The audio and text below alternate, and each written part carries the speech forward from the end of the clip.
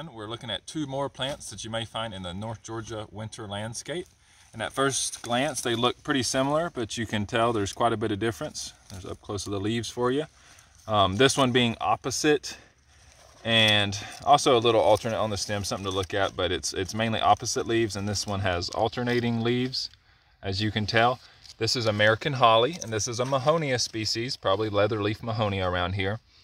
American holly being native, and Mahonia considered an invasive.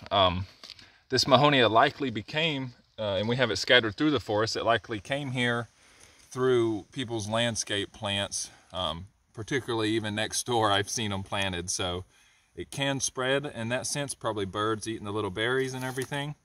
But I'm not totally hating on this plant because it's a good plant to have around, and something that to look at with the berberine, or excuse me, with the Mahonia species is berberine, and it's kind of signified in this bright yellow root.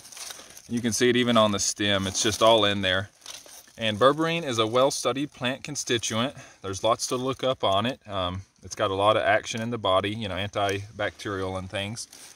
And this is a decent source of that. This can be used. It's closely related to Oregon grape, which is used for the berberine in the root, if I'm not mistaken. Grows out west. So even though it's invasive and it's, you know, not native and all that, you know, there's still some medicine in this, so I can't hate on it completely. And I'm sure there's plenty of other uses that I don't know about, but berberine's something to look into.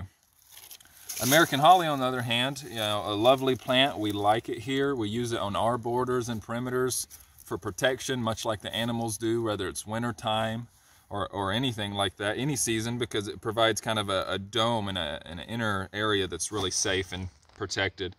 The berries, you know, are good wildlife use.